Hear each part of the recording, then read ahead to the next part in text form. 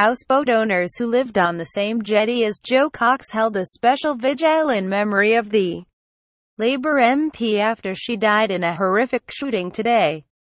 There were emotional scenes at Hermitage Moorings as neighbours learnt of the death of the Labour MP. Roughly 60 bouquets of flowers were purchased by Mrs. Cox's neighbours and residents who had tears in their eyes as they helped each other carry them down to the moored boat. The boatswain Wapping blasted their horns 3 times before a full 2-minute blast in memory of the mother of 2.